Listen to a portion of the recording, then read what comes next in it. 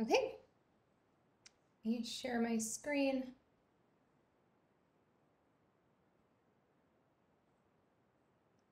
So before the break, we left off talking about the horror of having primer dimers in your libraries.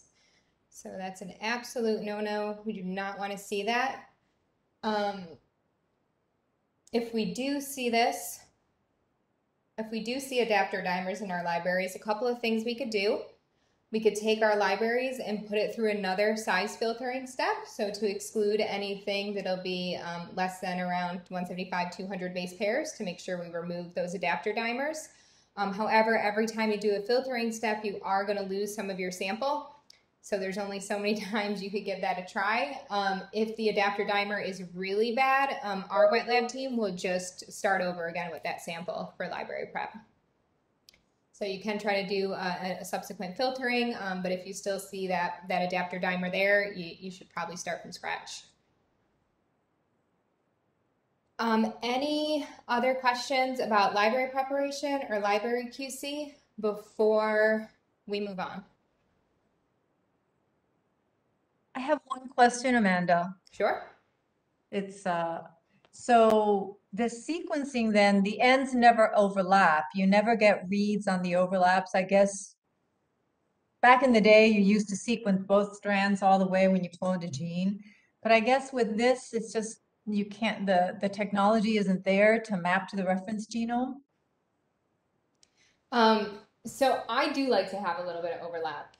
You do great. Okay. Yeah, yeah. So that's why I said if you are, go back to my library. Oh, too much.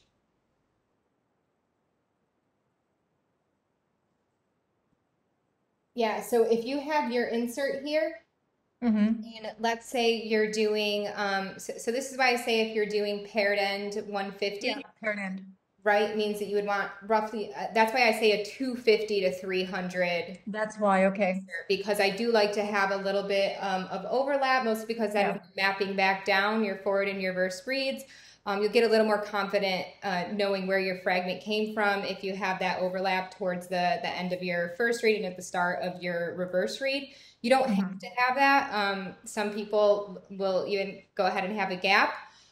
What you really don't want to see, what we do tend to see often, and I do see your questions in the chat, so I'll get to those in a sec, is if you cut your inserts too small, right? Mm-hmm. So what actually, one of the things that I've noticed at GeneLab that we did initially is I noticed that our wet lab team was digesting too much. And how I noticed that is that when I went and looked at the forward and reverse sequences of an insert, it was entirely overlapped, which means that the insert, the region of interest, was only about 150 base pairs or less. And so when you sequenced in your forward direction, you had the same exact sequence as when you sequenced in your reverse direction. So you didn't add any additional information by sequencing in both directions when you do that. Yeah. And so if you're going to do Yeah. paired end, yeah, it's nice to have some overlap, but you don't want like total overlap because then it's kind of like a waste. You could have a bigger insert and be more confident when you map that back. Yeah, so Here, so you get so each of them is aligned separately, basically, is what you're yeah, saying. yeah. Yeah, and I All think reads are aligned yeah, separately, and but you tell the alignment tool that it's yeah, paired, so it knows yeah, that those reads go together. So where yeah. they fit, it'll tell you what that insert should be. So what that full segment, based on your forward and reverse reads, what that full segment is. The other thing is if you go too small here, Mhm. let's say that you're sequencing paired end 150, but your insert's only 100 base pairs. What you're going to do is when you sequence 150 base pairs in this direction, you're actually going to sequence 50 base pairs into your Ad- adapter. Adapter. Yeah. And we'll see Yeah. that when we look at our quality Mm. of our libraries. Joel asked what type of filtering? Yeah, size exclusion is the type of filtering. We don't get fancy like HPLC or nothing like that. So just a size exclusion, a little. So the craziest thing when I was a graduate student, one of the postdocs that was in a not as well funded lab, he would do filtering of gels to extract DNA and remove the polyacrylamide by taking two tubes, a small microcentrifuge tube and a larger microcentrifuge tube, poke a hole in the small centrifuge tube and shove a Kim wipe in there, and then put like his gel that contained the DNA in there and just centrifuge it and did that. So it's not quite as rugged as that, but it's one of those pre-bought filters that has pores that are roughly the size that we want to do the exclusion. So Amanda, did it work? Are we paying for things we don't need? Yeah, all the time. It's crazy how much money is wasted on laboratory stuff when we could be doing cheaper things. Absolutely. Yeah, it was crazy. I was like, that can't possibly work. And then and then he showed me after doing the extraction and running the gel again, just to prove to me. Okay. Yeah, people pasteur pipettes with beads and other apparatus and did a lot of purification back in the day. And then it became companies that sold these things Yeah, in plastic, and people don't know the science behind them. exactly. Yeah. So it's pretty crazy some of the nifty things you can do when you're in a core lab. The creativity really comes out. Doesn't there? Yeah. So Susie, there doesn't need to be overlap for alignment because again, both the forward and the reverse reads are going to be aligned separately, and we're going to tell our alignment program that it's paired end.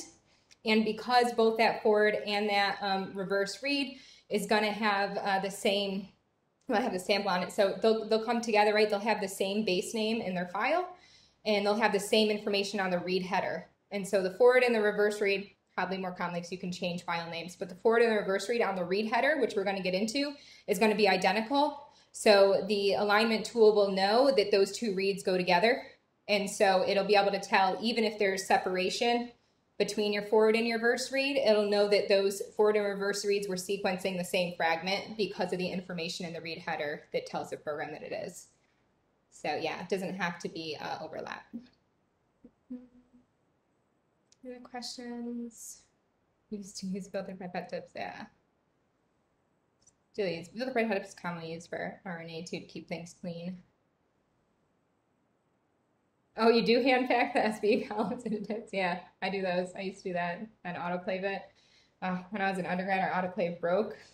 So my PI's wife let us borrow her pressure cooker, and we used a pressure cooker to sterilize her tips. Good times. There are labs in the developing world who would benefit from more of these things that work. I mean, you get better resolution with the fancy equipment, but the principles can still be there. Right. Anyway, I don't want to get into that. Yeah, it's true. Scientists can get really creative when they need to. Any other questions about library prep or library QC? Before we move on. Depends on the tips though. Oh yeah, that's a good point, Joel.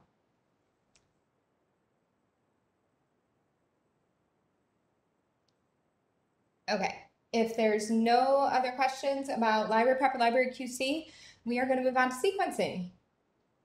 If you guys do want more information, I do have links again at the bottom of slides for where I got images from and things like that. So if you want more information, that information is available on the slide.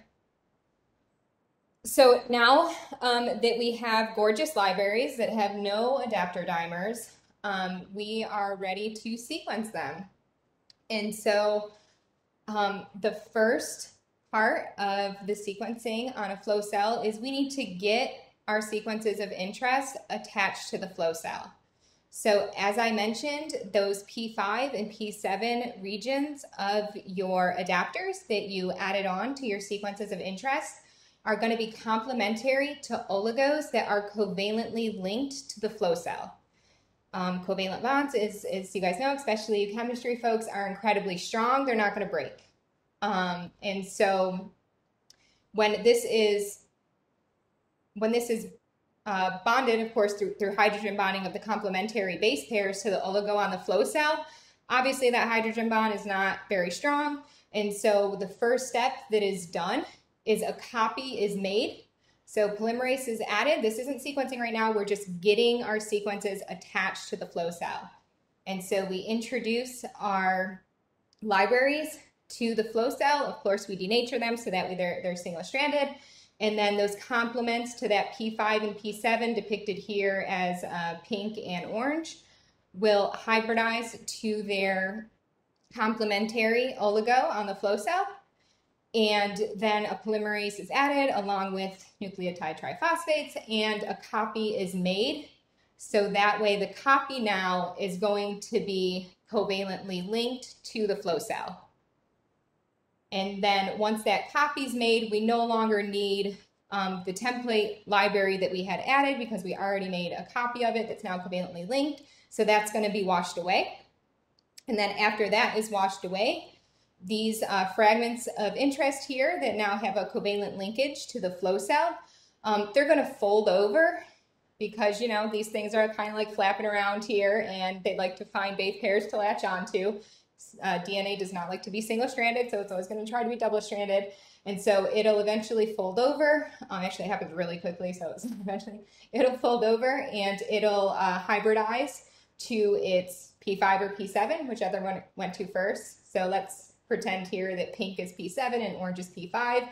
So in this case, the P7 is the one that's covalently linked, and so the P5 is kind of floating here. It'll eventually find its way and fold over and covalently bond to a P5 oligo, a hydrogen bond to a P5 oligo here, forming a bridge. And then polymerase is added again, and so now it's going to copy from, in this case, P5. Our orange side is going to make a copy of that insert or a sequence of interest. And then it's going to fold over again, and it's going to make another copy and fold over again, and it's going to make another copy. And that's where we get the bridge amplification. And so this is going to continue to fold over and make copies, and now each one of those copies are covalently linked to the flow cell. And then eventually we're going to have an entire lawn of our short sequences latched onto our flow cell. This is what it looks like from the Illumina kit, so this is the same thing. Again, here we have, let's say blue is P7, so we have our blue P7 and our purple P5 ends, and then this in green is our sequence of interest. And so once it's covalently linked to the flow cell, it's going to fold over, and that's going to happen tens of thousands of times for each of our inserts, creating these regions that have several thousands of copies of that same sequence of interest. So these are considered clusters. And so we have a cluster here, and these are all going to be the same copies of the same insert. Then we have clusters over here that are all going to be copies of the same insert, clusters over here, and clusters over here, so that at the end of this bridge amplification step, we have all of these clusters, each representing one of our inserts from our samples of interest. And so now we are ready to sequence. Any question, though, before we get into it about cluster amplification? Okay, we are going to watch the Illumina video, which you guys may have seen before that I love, that'll really bring this together as well. So now that we have these little clusters, we want to sequence them. Do you know why we want to make all of these little clusters? I guess I should ask. So why do we want to make a ton of copy of this same strand that we're going to sequence? You guys can unmute your mic or put your answers in the chat.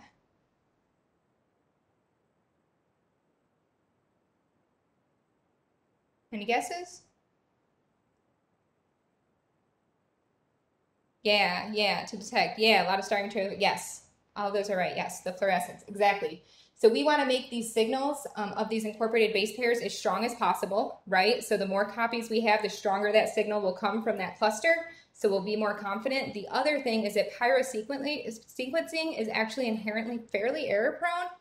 And so when you have tens of thousands of copies, if in this copy it incorporates a C, for instance, when it should have incorporated a T, we're going to have a signal that's a different color than what it should be. But because there's so many copies, the correct signal is going to overpower any mismatches. And so we'll be able to be more confident in the base calls that are being made when we have all those copies, yeah. So now we do our sequencing. So there are different, it goes through and does the sequencing depending on if you're paired end or single end. So the clusters are individual, yeah, the clusters are individual target sequences, Joel, yeah. So now when we're doing our first sequence, what happens within the flow cell is the primer is added. The primer that's on the, in this case, P7 is over here in green, right? Because remember, it had the index in the example that we're using for Illumina. So this is our P5 here. So read 1 is going to be primed on the P5 side. Oh, I should say before this happens, right? Because here we have, or here I should say, we would have clusters in both directions, right? So you have forward and reverse ones. So the first thing we do is we sequence the forward ones. So these are cleaved actually right here at the start of the oligo before we sequence the forward read. So that way, when we're sequencing the forward read, we know we're only sequencing the forward read and not the reverse read, which is going to be the forward read complement because of that bridge amplification. So we get rid of all these reverse reads and we just sequence the forward read first. So for the sake of completeness, could you go back to that slide? What makes the strands separate? They're here in a bridge. So what is happening in that cell that makes them separate? What is the chemistry or what is happening there? Heat. Right. So it's just heat denaturation. They never put that in the slide. It's like suddenly they're apart. It's interesting, it's like, there's a lot happening here and they always leave that Yeah. component out. Yeah, they I do don't always know do that. why. It's Yeah. just it's like thermal cycling, but on these really cool Right. substrates. Yeah, that's why it's so cool because it like kind of takes advantage of all these Yeah. technologies that came before it and really Yeah, it's just yeah. it's gorgeous, elegant chemistry. Really brilliant. There's a reason Illumina won this game. Yeah, so heat is applied here to denature, right, those hydrogen bonds between the base pairs of the complement, releasing those bridges to be these kind of free floating strands that again are covalently linked because of that P5, P7 oligo being covalently linked. And then we have the reverse strands are cleaved so that just the forward strands are going to be sequenced first. And so when we sequence the forward strands, what we're going to do here is we're going to use, do you remember in the adapters, they have that priming region. And so we're going to, a primer is going to be introduced that's complementary to the priming region that we added to our sequence of interest. And that is going to prime here to bring the polymerase on. And then for simplicity's sake, this isn't true, we'll get into it later, but for simplicity's sake, let's say that this is a sequencer where all 4 nucleotides are introduced and each one of them have a unique color fluorophore attached to them. And so what's going to happen is all those nucleotides are introduced. We have our primed area up here on the 3' end of our insert, right? Because we always sequence in 5' to 3' direction. And we have our 4 nucleotides, each with their own color label. And so we're going to go on, and for each cycle, it's going to incorporate a base pair. There's going to bring in the quenching, or fluorophore is going to be released. It's going to take a picture. We're going to quench that. We're going to move on and do the next sequence or next cycle to sequence the next base pair in the strand. And so that's going to continue on for as many cycles as you program your instrument to sequence for. And again, that's going to dictate the read length. So if we do paired N150, this forward read, this is going to go through and do 50 cycles, or 150 cycles, excuse me. So we're going to get 150 base pairs in our read 1. Once we have our read 1, we next, no, I guess could have explained it with pictures here. Yeah, so this is incorporating the nucleotides that have the fluorophore. They also have a quencher on them, so that way only one base pair can be incorporated at a time. And so a signal will be given off. We'll take a picture. We'll know that T was incorporated here. This this blocker will be removed for with the introduction of new enzymes to do that. And then the next base pair would be allowed to go on. Again, it has a blocker, so only one is incorporated at a time. And then we take a snapshot of the flow cell to see what color is being incorporated after each cycle for every single one of the clusters. And so that carries on for the entire length of the first strand. And what it ultimately looks like is images like this, right? And we have each color associated with a different base pair. So now we can tell in each cycle of our 150 cycle length which base pair exists there for each one of our clusters or each one of our sequences of interest. So for paired end sequencing, after this first read is sequenced, the forward strand reagents are completely washed away. And then, this is wrong. So, and then before sequencing of the reverse read, actually what happens is a sequencing of the index. So the P7 index is then sequenced. So this is washed away, right? We have our sequence for read 1. And then when we program our sequencing instrument, we tell the sequencer how many base pairs our index is. And so what happens is the index directly follows this blue area here, right? It directly follows this priming region. So then after read 1, which is our sequence of interest in the forward direction, then we add primers that will latch onto here, and we sequence our index, our P7 index. And so we'll have our read 1 as our forward read, and then we'll have an index read, and we'll tell the instrument that it is an index read and how long to sequence. And then those reagents will get washed again, and then we will do the clonal amplification will happen again, right? Because remember, in order to just sequence our forward read, we have to cleave away our reverse read. So now after we've sequenced our forward read and after we've sequenced our P7 index, then the forward read will get cleaved, or then we'll undergo bridge amplification, to make that reverse copy again. And then we'll cleave off the forward read, just leaving the reverse read. And now we go through and we sequence the reverse read.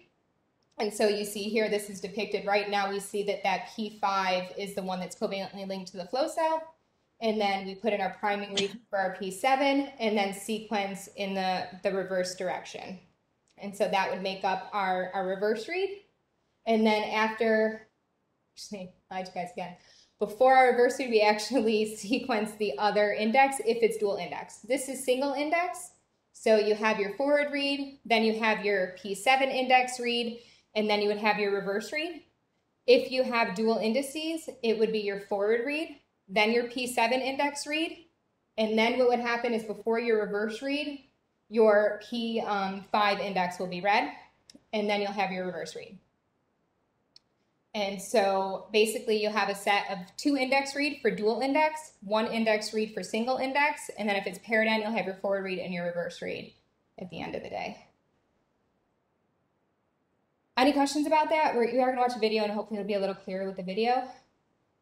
But any questions about that? In what position is the fluorescent detector? Is it in front of the 5' region, flow cell region? It's a camera that's just capturing the entire flow cell. So we're going to see what that looks like in the video. So it's actually capturing the entire flow cell, but the flow cell region, so we know it would be to the right of that image. I kind of think of it as like on top. I'm not exactly sure. Does anyone know?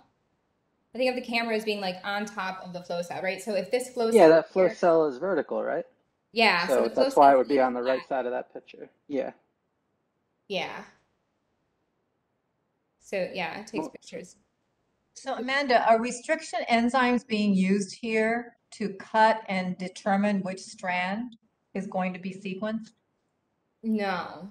So not restriction enzymes. There are enzymes that are brought in to like prevent that phosphodiester linkage. So like right when a fluorophore or when a labeled base pair is introduced, it has a blocker here, so that way that phosphodiester linkage that happens between base pairs on the same strand can't happen. So that way you're only incorporating one at a time.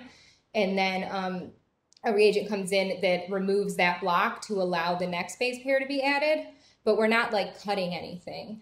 No, but if you go to the previous slide, you do one strand first. So how do you make sure there's only one? Sorry, you have only one attached. Yeah, you are completely right. I'm terribly sorry. Yeah, here, remove you it. have to cut here at the base. So you make the pair, you cut with the enzyme, and then you repeat the whole process and you cut the second time with the other enzyme. Correct. Yeah, sorry. Yeah, we do have a restriction enzyme here that's going to recognize that sequence on the oligo to cut and remove the reverse when we do the forward. And then after we sequence the forward and the P7 index, then this bridge amplification process happens again. And then we use, like you mentioned, an enzyme to cleave that forward read to remove that, and then the reverse read sequencing will take place. Yeah, sorry about that. That's absolutely right. And then when you do, is each nucleotide flowed individually, or do you put a group of all of them, take a picture, group of all of them, take a picture? Because presumably you have the clusters give you signal amplification. Right. That's the point of the clusters. Yes. Yeah. So all 4 nucleotides are added at the same time. Beautiful. And they're And each so they have a reaction time that they know after this amount of time it's done, next, clear, take your picture and do it again. Yep, exactly. That's a heck of that machine. It's Who insane. makes those Yeah. machines? It's so amazing. That precision of something so small. Yeah, it's crazy. And it's not like insanely precise, but how they make up for that is because the clusters have so many thousands of copies, Yeah. right? Yeah. So Yeah. and yeah. Yeah, it's And it really costs so much, says Joel. Well, go back to gel sequencing like I did. You think doing PCR, I had PCR reactions a day. Yeah. There were dissertations that were cloning a gene. I know. You could get a whole PhD just from cloning a gene. Now you can do it in a few hours. The PhD is about fortitude. Yeah. Yeah, pretty crazy. Yeah, Illumina runs, they won for sure sequencing by synthesis. 90% of all sequencing in the world done on an Illumina instrument, including a GeneLab. And yeah, these instruments are expensive. So we have a NovaSeq, which is the largest sequencer that Illumina offers, and it's $1 million. That's sequencing. So you've got to get your sample just right so that it hits a cluster but doesn't saturate into another cluster, I guess. Yes, so that can become an issue. We're going to get into that. Okay, that's where I would see the hang up would be. Anyway. Yeah, we're going to get into that for sure. That can be an issue. Okay. Any more questions about sequencing? A bunch of swag. Proprietary consumables. Yeah, they do have proprietary consumables. It's all that magic inside that flow cell box. PHYX does help with diversity of the libraries. Yeah, I should mention that. So we do spike in our libraries. So ideally you want a library that's very diverse because, right, we need to distinguish when we're adding in all 4 base pairs. And we have, of course, these clusters are like super close to each other, right? So we want to be able to distinguish the different colors from each cluster. And so if you have a cluster that is, or you have multiple clusters that are like similar or the same sequences, and so the calls are going to be like the same colors, that can confuse the machine because it should be expecting like different colors and allows it to provide resolution when there's distinction between the wavelengths being emitted. And so you really want to make sure that you have diverse libraries. So you don't want any biases when you're doing your chopping, your trimming in your library prep. And then also we always spike it with PHYX, which is a viral genome to enhance diversity just in case. And we don't add any indexes to the PHYX, so it doesn't come out when we do our demultiplexing to identify which reads go to which samples.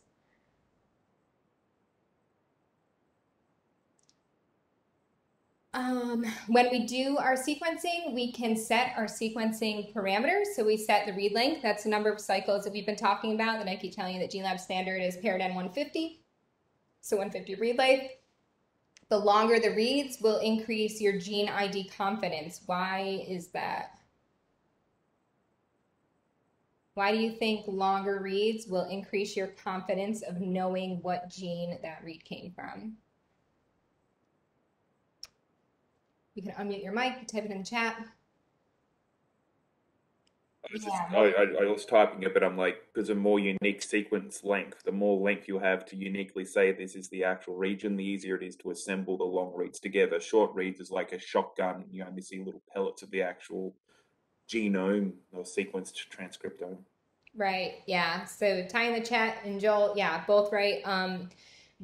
It'll increase the likelihood that your sequence is going to be unique and mapped to unique location on the genome. Remember, genomes, particularly for larger organisms like mammals and even smaller organisms, there's a ton of repeats, right, in your genome. And so if you have really small reads, like let's say less than 50 base pairs for mammals, and of course this would depend on the organism that you're using, but let's say less than 50 base pairs for mammals, the shorter it is, you increase the likelihood that it's going to map back to multiple locations on the genome, which will, if your read is mapping back to a bunch of different genes on the genome, then it makes it more difficult to try to figure out where that read came from originally. So the longer your read, the more confident you have that it'll map uniquely and you'll know where it came from.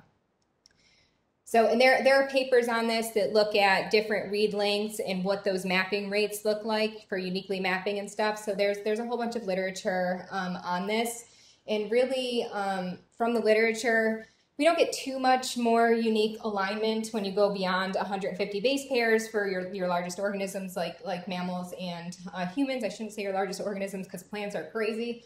But yeah, so 150 base pairs is pretty good to have a pretty good unique mapping rate. And so that's the GeneLab standard.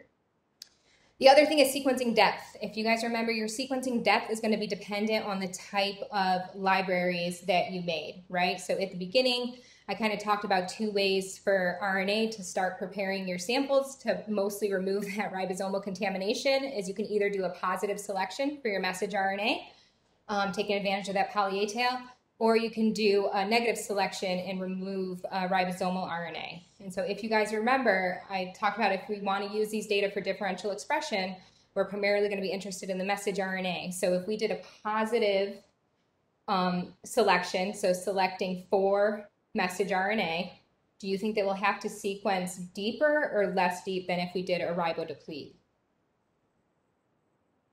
So poly A, do you think we need to sequence deeper, meaning have more sequences than ribodeplete, or do you think we can get away with fewer sequences than ribodeplete if our ultimate goal is differential gene expression analysis?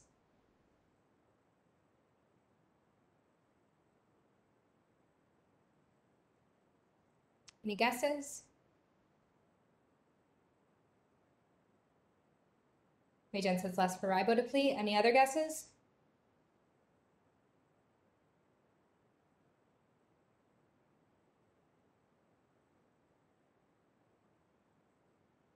Let me go back to this slide real quick.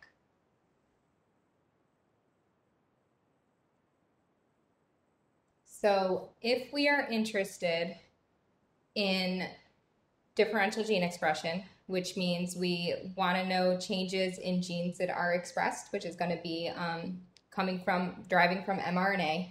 If we do a positive enrichment of poly A or mRNA, we're going to have more of our exonic regions, or our regions that are going to encode for genes, versus if we do ribodeplete, remember, we're just removing ribosomal RNA, so we're leaving all the rest of the RNA in there intact. Joe said we would need dramatically more depth without depletion.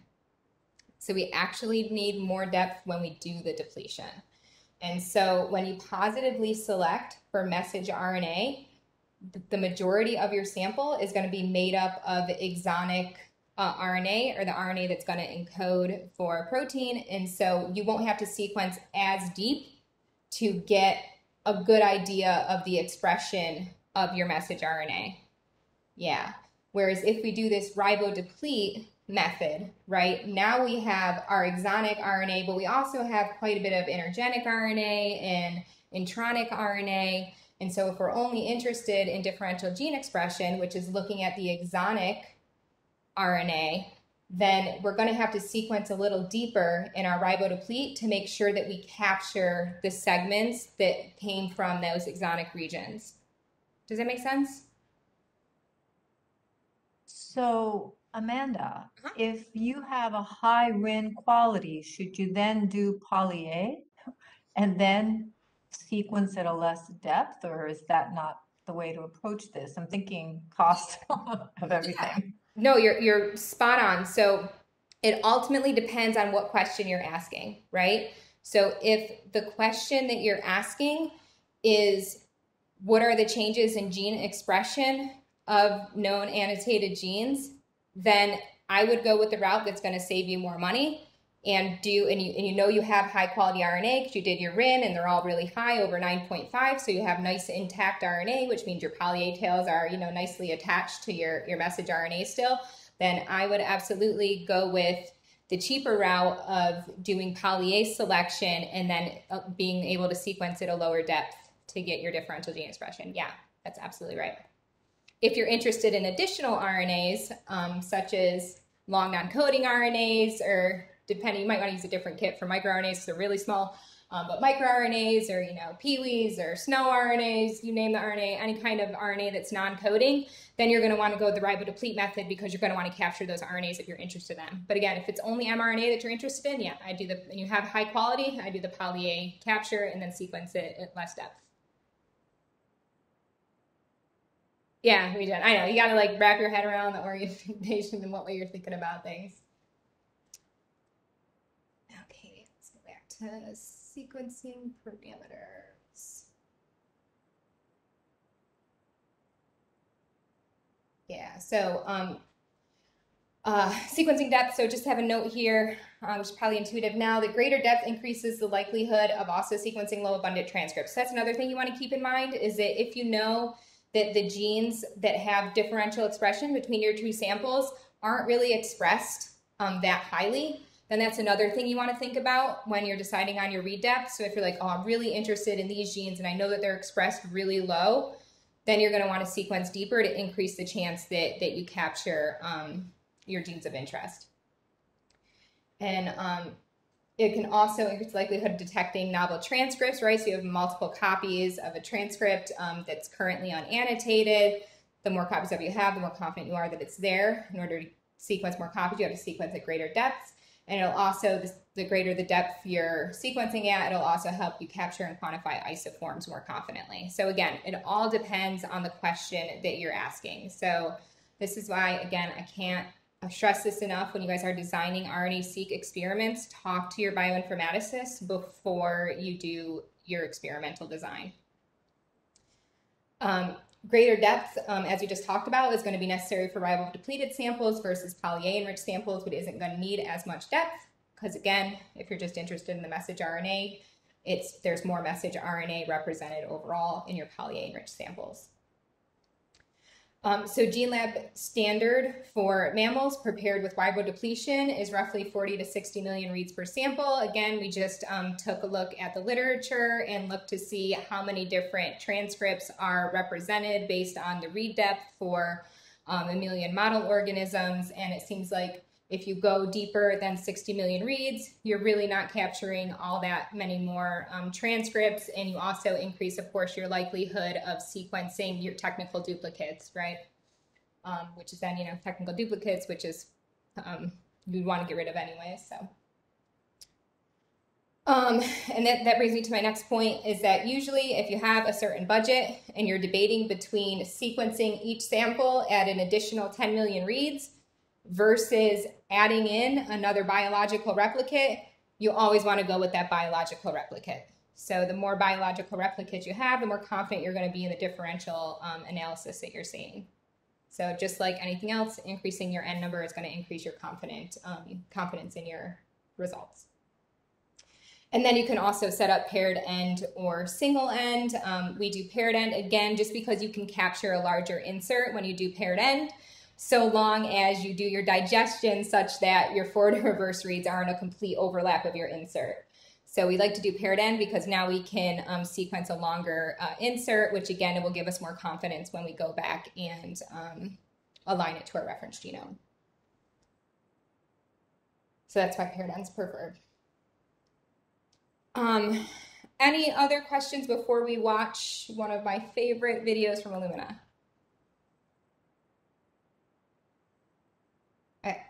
So this video is Illumina's high throughput sequencing by synthesis. It's probably older now, but it's such a wonderful video to kind of bring together the whole sequencing technique. So I'm going to go ahead and play this. It's a couple minutes long.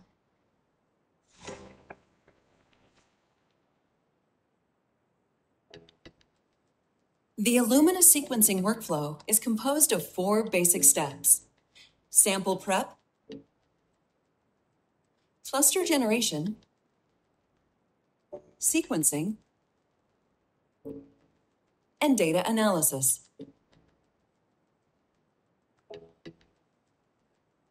There are a number of different ways to prepare samples. All preparation methods add adapters to the ends of the DNA fragments. Through reduced cycle amplification, additional motifs are introduced, such as the sequencing binding site, indices, and regions complementary to the flow cell oligos. Clustering is a process where each fragment molecule is isothermally amplified. The flow cell is a glass slide with lanes. Each lane is a channel coated with a lawn, composed of two types of oligos. Hybridization is enabled by the first of the two types of oligos on the surface. This oligo is complementary to the adapter region on one of the fragment strands. A polymerase creates a complement of the hybridized fragment. The double-stranded molecule is denatured, and the original template is washed away. The strands are clonally amplified through bridge amplification. In this process, the strand folds over, and the adapter region hybridizes to the second type of oligo on the flow cell. Polymerases generate the complementary strand, forming a double-stranded bridge.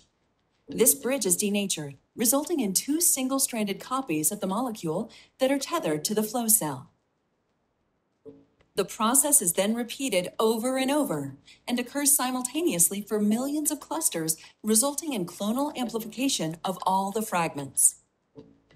After bridge amplification, the reverse strands are cleaved and washed off, leaving only the forward strands. The 3' ends are blocked to prevent unwanted priming.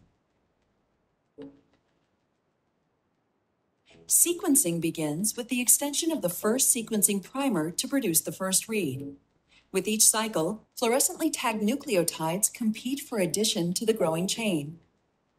Only one is incorporated based on the sequence of the template. After the addition of each nucleotide, the clusters are excited by a light source, and a characteristic fluorescent signal is emitted. This proprietary process is called sequencing by synthesis. The number of cycles determines the length of the read. The emission wavelength, along with the signal intensity, determines the base call. For a given cluster, all identical strands are read simultaneously. Hundreds of millions of clusters are sequenced in a massively parallel process. This image represents a small fraction of the flow cell. After the completion of the first read, the read product is washed away. In this step, the Index 1 read primer is introduced and hybridized to the template.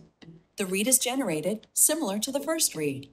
After completion of the index read, the read product is washed off and the 3' ends of the template are deprotected. The template now folds over and binds the second oligo on the flow cell. Index 2 is read in the same manner as Index 1.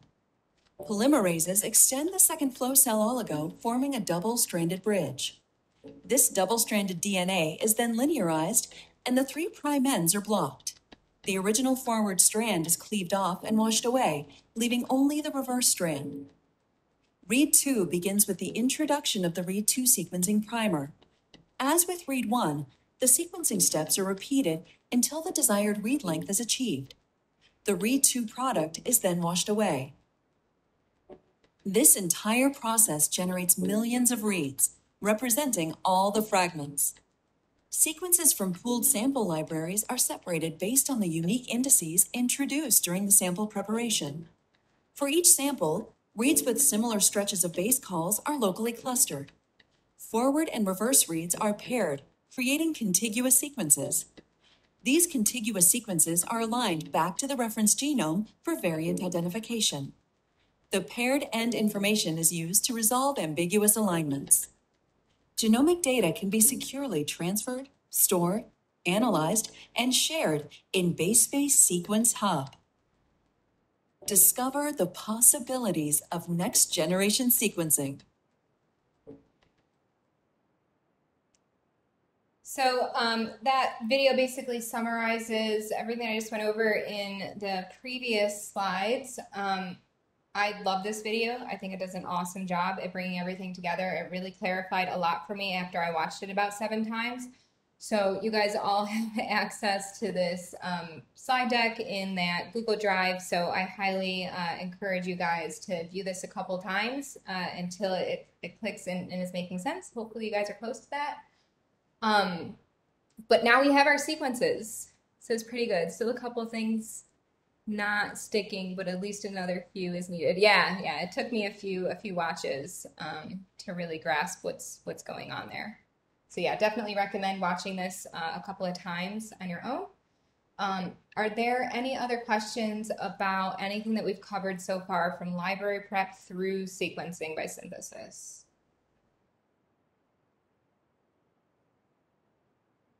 Good. Okay. Thanks for such a great job, Amanda. You did a beautiful job of presenting this. Oh, thank you. I Thank you. appreciate that. So all that, and we still haven't even started processing our data. But all that is incredibly important. So when you start to take a look at the data coming off the sequencer and you see things like, oh, when you look at the quality of the data and you see a whole bunch of adapters in there, then you go back to your wet lab and say, hey guys, can I see that electropherogram of your library QC so I can try to explain what I'm seeing on the data processing side. So and then all sorts of things like that happen. So whenever you notice something a little weird or a little off with the sequence data that you're looking at, having a good understanding of the library preparation and how those samples were prepared really helps with troubleshooting and figuring out what might have gone wrong. So that's why I thought it was really useful to go through all that. And I actually always, thankfully, our managers at GeneLabs are really encouraging of training. And so I actually always piggyback on whenever I can to the wet lab when we have trainings. So we've had Illumina come in and go through the entire library preparation protocol with us, and I was lucky enough to get to join that with our wet lab team. So the camera in that system has got to jack up the price point. Yeah, photodiode array with a fast refresh rate. Yeah, it's crazy how quickly, like this happens pretty quickly. It does. So that camera, the price has got to be that camera. Oh The yeah. Oh, you're saying pixel like the and all bulk of of the that, cost. it's that camera. Yeah.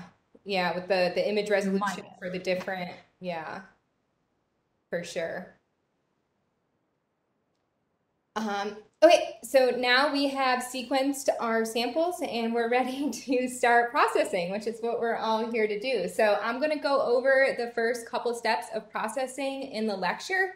I'll probably just get to that. Hopefully I'll get through that. I might not even fully get through that before we end, so it doesn't look like we're going to get to the hands-on portion today. But after I go through the first two steps in the lecture, we're going to do those first two steps hands-on in the Jupyter notebook, and then this is where we're going to start hopping kind of back and forth. So all day tomorrow we'll be jumping back and forth from lecture to the hands-on. So this is GeneLab's RNAseq workflow. So as you saw in the Illumina video and in my general overview slide, the steps for processing RNA sequence data are roughly the same no matter where you're processing or who's doing the processing. But the specifics of what tools you use, what options you use in those tools and things like that are dependent on who's doing the processing. So at GeneLab, as I mentioned in our introductory slides, we actually have our analysis working group members, which, as you guys now know, is a collection of over 200 scientists worldwide that meet monthly through our analysis working groups. If you guys are not already a member of an analysis working group, I highly recommend you join one or two. And we reach out to them. So we'll work amongst ourselves on the data processing team to kind of think about and dive through the literature and come up with like maybe a draft pipeline, maybe a draft pipeline or two or three. And then we send that out to our analysis working group members and say, hey, what do you guys think about this pipeline? Do you think that there are other tools that we should have chosen for these different steps? How do you feel about the options that we selected? Is there any options that you think we should change? Because our goal here is to make a workflow that we can use to process RNA-seq data from any organism, right? So if you're doing this in your own research, you might want to optimize your processing pipeline based on the needs of your organism, the nature of your experiment. But at the project level, we're processing RNA-seq data from a variety of different organisms, from a variety of different experiments and experimental designs. And so we wanted to come up with the best consensus pipeline that we could. And so having this community of scientists kind of all weigh in to say, oh, you know, that option might work good with mammals, but for plants, you really should go here. We're able, after literally years of discussion and debate, come up with this pipeline. And so this is how we process all of our RNA-seq data that you see on the GeneLab repository. And this pipeline actually evolves. So we revisit because bioinformatics moves really, really fast. So for instance, the first time I did anything with bioinformatics, I was a postdoc, and the project that I was doing, we actually outsourced all of our stuff, so I didn't really do this myself, but I used a set of tools that are now obsolete. And so it's been about 4 or 5 years since I ended my postdoc. And already what I initially learned to process on is obsolete, and even the creators of those tools, it's the Top Hat tools, basically said, stop using this for analyzing RNA-seq data. There are better tools out there. So yeah, so this changes fast. So we revisit our pipeline annually, and then we will update our pipeline accordingly. If we have updates to the reference genome, if there's updates to any tools, if there are new or better tools to use than what we're using, we'll look and investigate those, and then make an update each year. So this is our current pipeline. This starts here with our raw reads, right? So coming off of our sequencer, we'll get raw reads in FASTQ files. Actually, depending on the sequencing instrument you use, you'll either get FASTQ files directly, or you'll get a level above that called base call images, which are actually pictures, which you can then use a tool from Illumina called BCL to FASTQ to convert it to FASTQ files. So usually if you outsource your sequencing, whatever the core institution is, when they give you back your raw sequence data, they'll give it back to you in FASTQ format, even if the instrument didn't give it in FASTQ format. So that's what we're going to start our pipeline with raw reads in FASTQ format, and I'm going to go over what all of these things are. The first thing that we want to do is we want to assess the quality of our sequence data, right? So I should say, I know I keep using the term reads, and I don't know if I ever actually defined it. So our sequence coming off the sequencer, each set of sequence, so each sequence is considered a read. So in your FASTQ file, which I also keep referring to without defining, your FASTQ file will have all of the reads for one sample, essentially. And so unless, it could also, you saw the flow cell had separate lanes. So again, depending on what core facility you use, you might get your raw data back and it might have like 5 FASTQ or 4 FASTQ files for one sample, which you'll then have to use that cat command that we went over in the Unix intro to combine them together. We do all that kind of pre-processing beforehand. Mike actually just got done making a nifty little tool to identify if a sample has multiple FASTQ files, and then concatenate it together, so that way we have one set of FASTQ files per sample. So that's what we're going to start with, is one set of FASTQ files per sample. Those FASTQ files contain individual reads or sequence information from each of the short sequences that were sequenced when you ran it through your Illumina instrument. So the first thing we want to do is assess the quality of that sequencing data, which we do with a program called FastQC, and then you could take a look at the data from multiple samples all together at the same time using this nifty program called MultiQC, and it's storming out, so sorry if you guys hear that. And MultiQC can actually be used to compile data from a variety of different bioinformatics tools. It's really useful. So you'll notice that appear multiple times. After we assess the quality of our raw reads, we might want to do some filtering, right? Depending on that quality, depending on what we see, as we mentioned, I think I was answering Elba one of your questions, if our sequence of interest, if they were cut too short, we could potentially sequence into our adapters, and then we would have adapters in our raw reads, which of course we don't want. And so this trimming filtering step essentially is used to clean up that raw data. And so once we clean up the data, we do another QC check to make sure that anything that we wanted to clean up from the original raw QC data, that we have successfully done that after our trimming and filtering step. Once we have nice, clean sequence data, we're then ready to align it back to our reference genome. However, depending on the tool that you're using to align your reads back to your reference genome, you might have to modify the reference genome to put it in a format so that way the tool can easily find what it's looking for in the reference genome. And so that's the case for the tool we use. We use a tool called STAR. Oh, I should mention, to do our trimming, we use a tool called TrimGalore. Under the hood, it's using another tool called CutAdapt. And then we do our QC of our trim data with FastQC, which is the same tool that we use to assess the quality of our raw data. And then we again compile that from all samples with MultiQC, so we could take a look at the quality of all samples at once. And so then using the STAR alignment tool, it needs us to create an index of our reference. So that way the STAR algorithm knows where to find the different parts of the reference genome that it needs. And then it'll align the reads to the reference genome. And then we're going to assess the quality of that alignment, right? So we want to take a look to see how well did our reads align, what percentage of our reads align, what percentage of our reads aligned uniquely to one location on the genome versus to multiple locations on the genome. And so we can compile all of that alignment data with multi-QC as well. And compile it from all the samples that we're processing. The next thing that we want to do, so if you guys remember, I had mentioned that our RNA can be derived from either the antisense DNA strand or the sense DNA strand. So we can have sense RNA, and that's going to be your coding RNA, right? But then we can also have antisense RNA as well in our original samples, and that would be like non-coding RNA.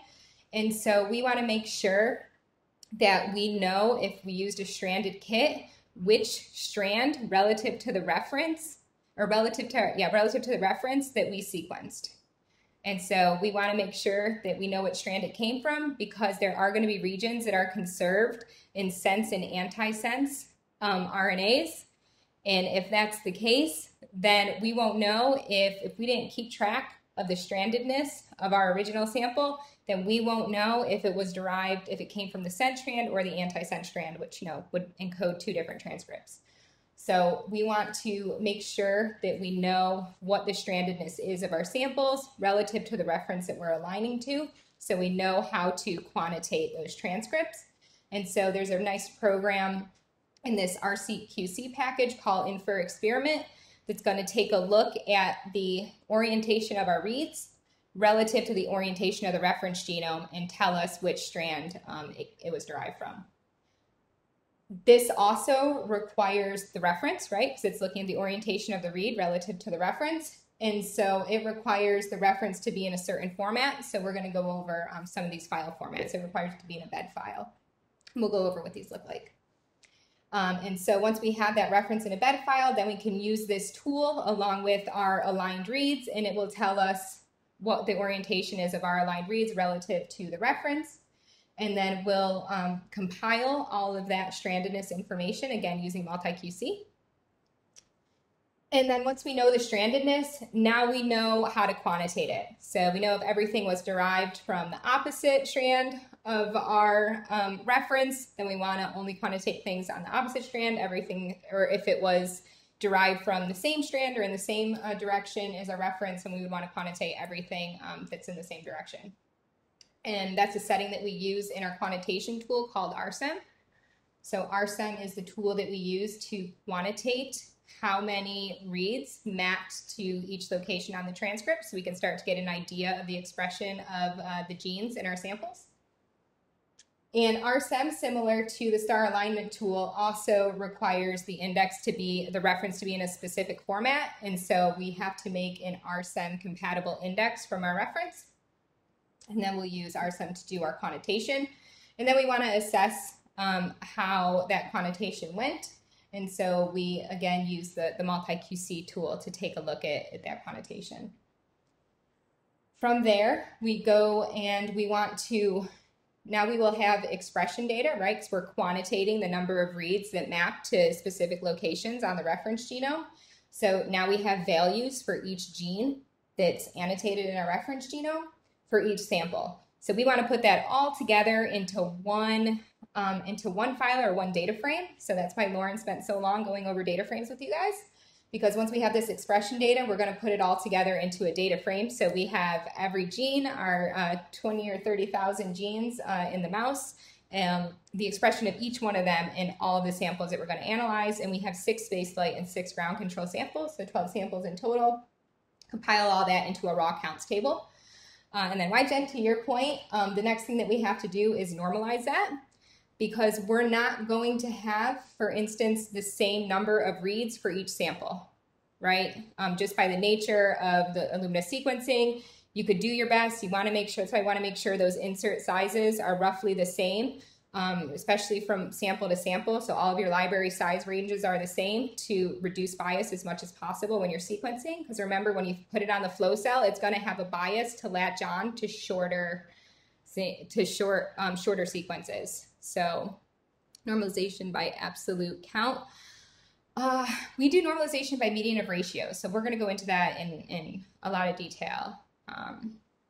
Yeah, this is using the estimate size factors function, Susie. Jumping ahead again. Yeah, median of ratios, yes. Median of ratios is what we do through the DE-seq2 package, and it's the, don't be sorry, and it's the step of it is called estimate size factors. So we're going to go through that.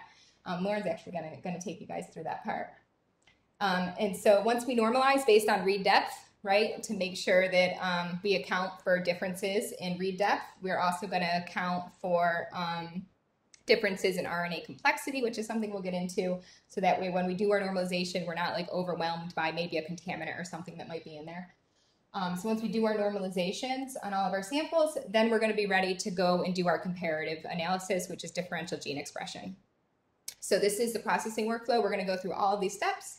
We're going to talk about the theory of it in the lecture, and then we're going to do the hands-on portion through the Jupyter notebooks. So we got about 7 minutes left. I am going to do my best to get through as much of the raw reads portion as I can. FastQC gives a lot of information, and we could really go down some rabbit holes with this. So we'll see what kind of questions you guys have as we go through, and then might come up more as we actually generate these data tomorrow. So raw data generated from the sequencer are stored in FastQ files, as I mentioned, or they could also be stored in base calls, which are then converted to FastQ files. We're going to start with FastQ files. They contain multiple reads, as I mentioned, and each read has a very specific format. So this is what a read looks like. You'll notice that there's 4 lines to this read. Line 1 is going to begin with an @ symbol, followed by information about the sequencing run, such as the sequencing platform, the run number, the flow cell ID, the actual cluster location on the flow cell, the read number, if it's forward or reverse, and the sample index. And so it's kind of actually really frustrating because some databases will actually change the information on that read header line, which is kind of bummer. SRA does that, which is really frustrating. We do not at GeneLab. So we keep all this information there. And so you could see this information, again, all this stuff is like flow cell ID, cluster location, sequencing platform, run number, this is run number. So there's a 1 here. So this is the first read that's sequenced. So that is, what of our reads is sequenced first? You guys remember from the sequencing by synthesis? Which read sequence? Yeah, Ty, the forward read. So the forward read is sequenced first. So we know that this is a forward read that we're looking at. This then actually tells you that if it can't detect or is unsure of a base call, right? So remember, in those clusters, we have multiple copies of the same strand. So if, for instance, at one position, you have like half of the cluster saying that it's an A and half of the cluster saying that it's a T, that's going to be ambiguous to the when you take the image, and so it'll just call it an N because it's not sure what it is. So this is telling you what kind of like the default is if it doesn't know what base to call. 0, this has to do with control settings of the machine. Not entirely, can't go into much more detail than that, honestly, about that. This here is the index. Is this single index or dual index? And how do you know?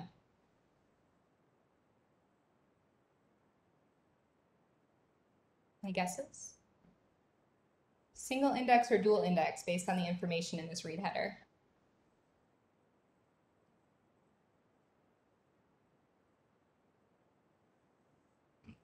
No guesses? Got both responses, dual, single, I see. So this is actually single, Ty, you're right. So it's single because we have one set of a sequence here. So this is 6 base pairs long, so this index is 6 base pairs. And then there's just one of them here. So if there were 2 of them, if it's coming off an Illumina instrument, and if whoever's providing you the FastQ file hasn't messed with this first line of the read, you'll see a plus sign, and then you'll see the sequence for the versa index. So yeah, we know this is single index because there's only one index listed in the read header. Your next line, pretty obviously, I hope, contains your sequence of interest, right? Written as base calls. So these are A, T, C's, and G's. And then I just want you to note that the sequence length is going to be equal to the number of cycles in the sequencing run. So when you have your raw data, if it is indeed raw and no trimming, nothing has been done to it, every single read should be the same length, right? So this is done on the sequencing instrument, which is a computer, and you say, do this many cycles. So every single read should be the same length. So a lot of times, more often than I thought would happen, I'll come across raw data that was submitted to GeneLab, and they'll say that it's raw sequence data, and then I take a look at the FASTQ file, and I notice that some of the reads are different sizes. And I'm like, this is raw data. You either sequenced it multiple times and combined it together, and when you sequenced it multiple times, you used a different read length each time, or there was some manipulation to this data. There was some trimming that happened. You cut some things off, right? Because if it is true raw data, and if it was sequenced with the same parameters, they should all be exactly the same length. The next line is actually just kind of a separator line. So it almost always has a plus sign here, at least coming off of Illumina instruments. Occasionally, this will just be blank and not have a plus sign, but there will always be an empty line here, whether or not it starts with a plus, but most often than not, you'll see it start with a plus. The ever useless third line plus symbol, yeah. Pretty useless. Don't really know why that line's there except for to take up space. And then line 4 is going to be your quality scores of each base call. So every time it makes a base call, remember it's making a base call for each of the 1,000 strands that are there, right? So that's the image that it's taking because you have fluorescence based on the base that's there, and based on the purity of that wavelength that's coming off, it'll have a confidence level of what that base is. And so that is represented by a number here, and those numbers are encoded in a Fred plus 33 encoded, and they use ASCII2 characters to represent the quality of the bases. So just quickly before we sign off, last thing I'm going to go over here is this is what the quality of the bases are. So this is the Q score, or the quality score. This is the probability or the error rate here, and this is the ASCII2 number that you see in that 4th line of your sequence.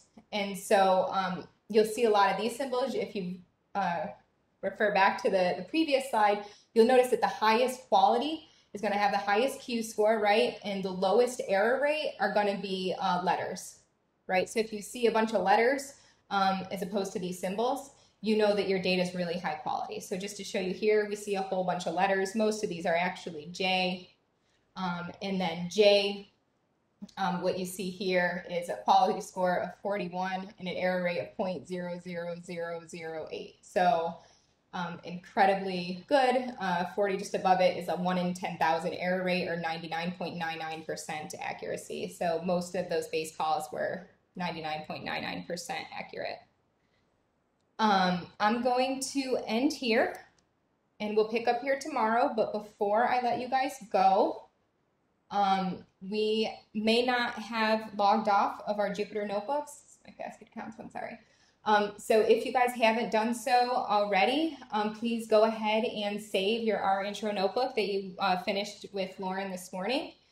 If you haven't done so and you want to export it, file, save an export notebook as, export it as an HTML, select where you want to save it locally. Once you've done that, please make sure that you log off.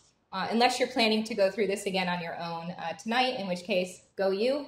But if you're not planning to do this anymore, please make sure you log off because we're paying for it as it's running. So make sure that you log off if you haven't done so already.